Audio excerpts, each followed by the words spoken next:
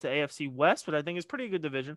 So the Chargers, I like what the Chargers did. They brought in tight end Jared Cook, offensive center Corey Lindsey, number one ranked center to Pro Football Focus, offensive guard Matt Feller from the Pittsburgh Steelers, and cornerback Michael Davis. They've re-signed. So overall, I'm going to give them a grade B. I like what they did. I think they're building around Herbert. I would not shock to see them go maybe wide out in the first round. I saw a mock draft about that. Maybe get a guy like Watt on the inside with Mike Williams and what's his name? Keenan Allen would be fucking filthy. But I see them going 9-7. I mean, it's not that easy of a division to win personally, and I do see the Broncos making a step in the right direction. So that's what I'm gonna say about them. But offense and draft needs, I'll say offensive lineman. Go ahead. They're going to think they're playoff contenders. They expect to be a playoff contender with Herbert based on him and then Keenan Allen. Oh, 8 wins, 9 wins tops. I think Herbert might be a little bit gassed. 100%. I agree with that. 100% too. I think 8, 9 wins. They're in the division with Mahomes. The Raiders and them will split. They should beat the Broncos twice, but I don't think they're that. I don't think he's anything special, and I think they have still some needs. Offensive line, and when you're in the division with the best team in football, you're not going to be great. Go ahead, Max. I ain't got much to say about the Chargers. I mean, Justin Herbert's first year broke the rookie touchdown record, right? Yeah. Am I not mistaken? I wasn't really paying attention to him. Well, whoever pays attention to the Chargers anyways. But, yeah, you never know with that because it could be, long line might be one of the best quarterbacks ever. Some grand prophecy yet to come. Or it could be all just a fluke. 100%. Or maybe he'll just keep going down and down from there. You never know. But, yeah, I agree with Dan. 8 to 9 wins. Tops. Respect. Okay, so next we're going to go into the Chiefs. Well, I think had a pretty good offseason, honestly. When I saw they released Fisher and Schwartz, I was like, what the fuck are they doing? Schwartz is the best right tackle in the game, whether you want to believe it or not, even though he's coming off an injury. But I think they filled it up nicely, man. They brought Tooney in. They're bringing offensive guard Kyle Long out of retirement in. Travis Kelce restructured his deal to help a little bit with the cap. The tight end Blake Bell signs back. Defensive end Taco Charlton, former first-round pick for the Cowboys, I believe, is now there. Running back Darrell Williams signs back, and then offensive tackle Mike Remmers, who a lot of people hated on, is now going to be playing that right tackle position for the Chiefs instead of left. God bless Patrick Mahomes. Overall, though, I'm going to give it a nice B, man. Or B, yeah, I'll give it a B. I see them going 14-2 in draft needs. I feel like it is definitely the O-line.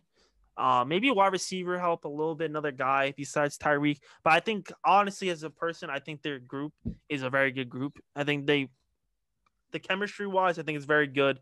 I think it fits the system very well. So I don't think you really need anyone like that. And linebacker, I think their linebackers aren't really that known. It's Anthony Hitchens, and I forgot the other guy's name. But they're not really that good on linebacker position. So maybe just improving that defense a little bit, or that old line like you saw get torn apart in the Super Bowl. But go ahead, guys. I think it's really O-line help. You just said Mike Remmers at right tackle. I think me and Max remember when Mike Remmers was the Giants' right tackle. Nightmares. Like, it's just like a revolving door to the quarterback. We saw it in the Super Bowl. We'll be able to scheme something up, but 17 weeks of Mike Remmers is bad news. I'll make it that simple. At the end of the day, though, Patrick Mahomes is one of the best quarterbacks in the game. Tyreek Hill is a top 6, top 7 receiver, if not top 5. Travis Kelce is the best tight end in football, no question about it. Yeah, they need a little help with linebackers, but at the end of the day, they just know how to win. Andy Reid is a winning coach. 14-2, 15-1, anything around that. And then their season starts in the AFC Championship game. That's when their season starts. 100%. Go ahead, Max. I don't know. Like, I agree with Dan. Offensive line is the most important thing, especially for Patrick Mahomes after the absolute shit show we saw in the Super Bowl for offensive line play. I don't know. If they don't fix the offensive line right now, they're definitely going to get some wins next season. Hands down, because it's Patrick Mahomes. You have Tyreek Hill still. the whole gang's still there for skill players, but offensive line wise, I feel like it's gonna be a tougher season than it was this year. What are you saying win wise? Win wise, I can't tell you. I honestly can't. It could be the same because they were damn good this year, but it could be worse because they did show the weakness. And adding back Mike Remmers, you're literally opening up the door for Patrick Mahomes to get slaughtered every night. I think their interior offensive lineman improved extremely, though. Yes, but I mean for pass rush. I agree with your point about Remmers, but Andy Reid is a very good football coach. He'll be able to scheme something up to get Remmers help. And then in the Super Bowl, he had stuff going on with his son. His mind probably wasn't all there. So I think if he has a whole offseason and could scheme it up, he might be able. I think he'll have Remmers getting help. 100%. I think what you said about the son also put a part. Max, I saw your face. I don't know if you remember his son hit someone. I know what his son did. Yeah. I don't think his mind was right, and respectfully so. Your son hit somebody. Felt like facing jail time. But okay, so after that, we're gonna go into the Broncos. I mean, this is the last team in the AFC West. Overall, they brought back Von Miller back, signed Ronald Darby. I don't know if that fits the scheme that well, but overall, I do like it. Bring back defensive end Shelby Harris, running back Mike Boone, and Justin Simmons got tagged. Overall, I'm going to give it a B-. I see them going. I honestly do like this team a lot. I'm not going to be honest. It's just going to be on Drew Lock. What can he do? And I see them either going 7-9 or 9-7, depending on how he plays. I feel like they have to try to get Watson. Elway has not gotten the QB job right there since Peyton Manning. Let's be honest. Paxton Lynch, Brock Osweiler, he's never gotten it right. And now Drew Lock, horsecock, he hasn't gotten it right either. So I think great video. They definitely need to fix that up. And I honestly think they will.